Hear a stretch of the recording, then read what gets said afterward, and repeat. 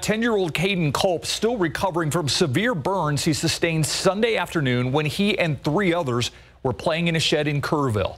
Meanwhile, both Kerrville police and fire continue investigating what happened. Pilar Arias gives us the latest details from today's press conference. She was also there when people who identified themselves as family of the only boy arrested in this case defended him outside City Hall.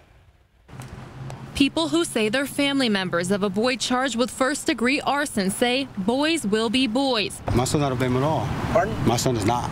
Okay. I mean, if one's gonna get blamed, we all need to be blamed because y'all all went over there with the intentions of trying to start a fire. Standing together during a press conference, Kerrville's fire chief, fire marshal, and chief of police said 4 neighborhood kids were playing together Sunday when they somehow started a fire in this Kerrville shed. Gasoline was then added to the flames, and that's how we're told 10-year-old Kayden Culp was critically injured.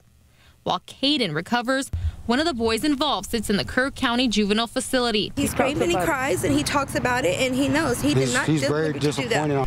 He has been appointed counsel at this time, and we're going to move forward with the juvenile process. Kayden suffered 2nd and 3rd degree burns to 20% of his body.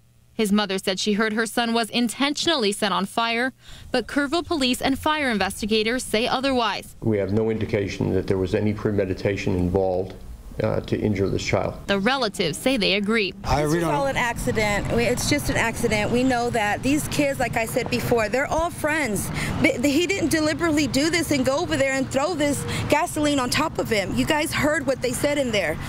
They were messing with it. Somebody went this way and it splashed everywhere. All 4 boys were unsupervised at the time of this incident. I did ask if any of their parents or other children involved could face charges and was told this is an ongoing investigation. Reporting in Kerrville, Pilar Arias, KSAT 12 News.